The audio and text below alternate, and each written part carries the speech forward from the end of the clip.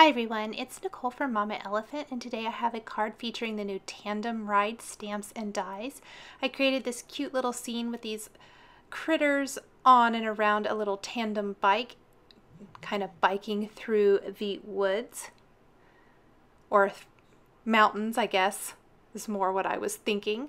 This is some pattern paper from Pebbles. The trees is from an older Pebbles 6x6 paper pad, as well as the green and kind of teal houndstooth, and then the other green is from an Avery L 6x6 paper pad. So using up some things I had around that I'd kind of forgotten about, plus some newer paper as well. Now, to not use the entire sheet of green paper because I only need a tiny little strip, I am going to just die cut part of my rectangle along the bottom.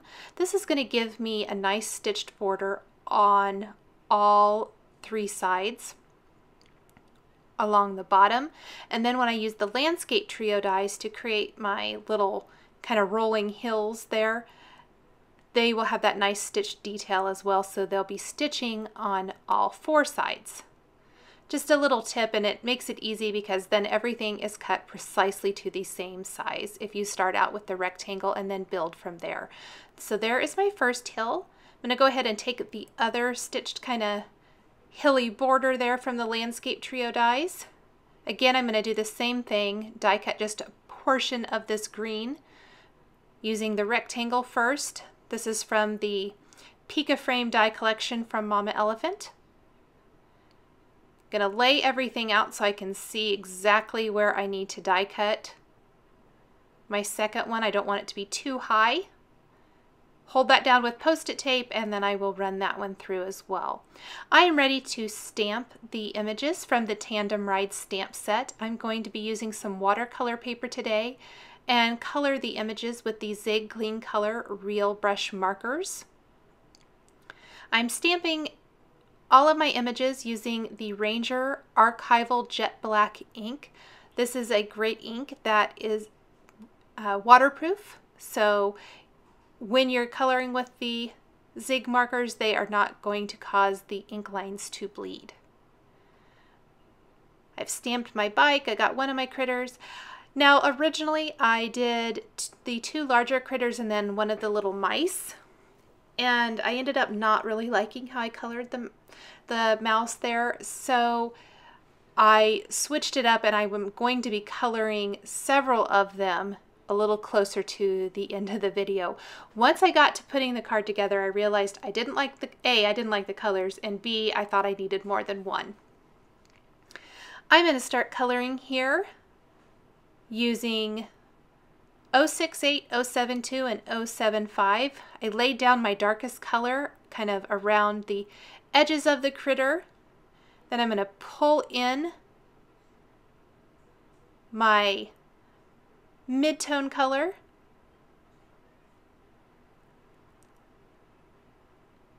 And then I did go back in. I originally thought I'd do the ears, and so I kept the color there, but I didn't really like it, so I ended up kind of going back over that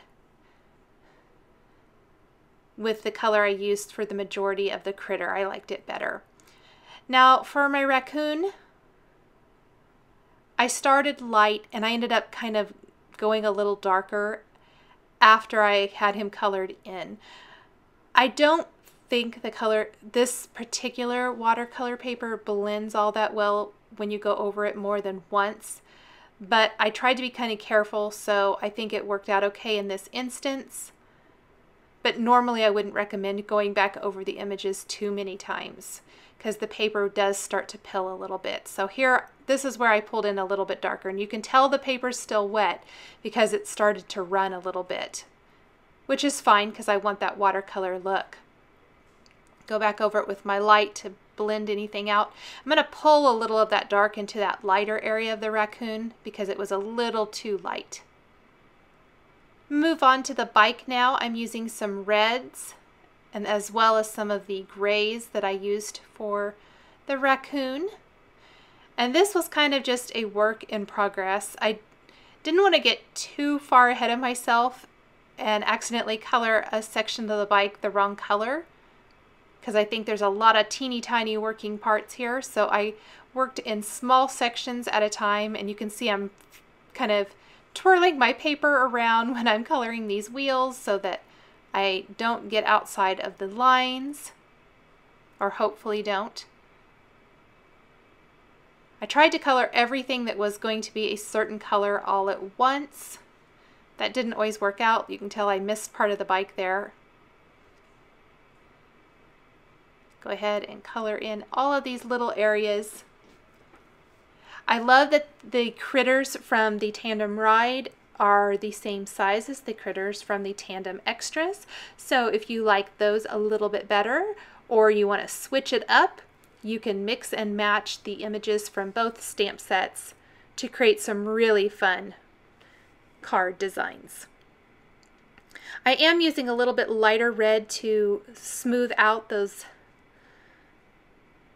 right around the wheel here.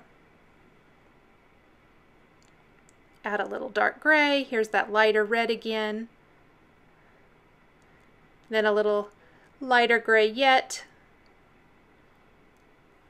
Make sure I get everything filled in. Add a little yellow for the light on the lamp, or the little headlamp there. And using a little white for those little areas that I colored over when I was coloring. I'm going to go back over the wheel one more time with a little bit darker color. Once those images are nice and dry, I can tape the coordinating dies right over those and die cut everything out. Now it's simply putting the entire thing together. And this is kind of where I realized I did not like my little mouse. I didn't like the color. I wanted him a little bit warmer, I guess is what I was thinking. So I did change the color of the mice, and I added a couple more. Before I do that, I did color in the eyes and the nose on my critters with a black gel pen. You can tell so much what a big difference that makes on critters like this. Here is one of those critters, and I'm going to color all three of them the same. I'm using 900 and 901 for the gray. It's a much, much lighter combination. And then for the insides of the ears and the cheeks, I'm using 028. Again, once these images are all dry, I can tape the coordinating die right over them and die cut all three of them at the same time. I'm just showing one, but all three are colored exactly the same. Again, take my black gel pen and add some definition to the eyes. To add some little highlights to the eyes, you can take a white gel pen once that black is dry, and I think that really makes the eyes pop even more. Since these critters have some nice big eyes, and you can see I smudged that one, I had to go back over it, but they have nice big eyes, so you can do some nice catch lights. The little thought bubble is die cut from the Polaroid Fun Creative Cuts die collection, just from some white cardstock. And then from the Friend Indeed greeting stamp set, also new for July, I stamped Oh Hello. And now I can glue everything down. So I'm using the Zig glue pen to glue my die cuts in place. Kind of a combination. If there's a little bit more intricate areas, I use the Zig glue pen. For the bigger images, I am using some glue dots sometimes the glue pen. It just depends. For the mice, I did use a glue pen. And I'm using acrylic blocks to hold things down in place if I need to. And you can see the mouse did not stick very well. So I kind of wiped that glue off before it dried and grabbed a glue dot instead. It's nice and sticky, and I think that worked a little better. I'm going to use that liquid adhesive for this bigger image. Gonna sit him there on the second seat, and then I can add my last two mice, glue my greeting in place, and then I'll place this entire panel on a white card base, and my card is all finished.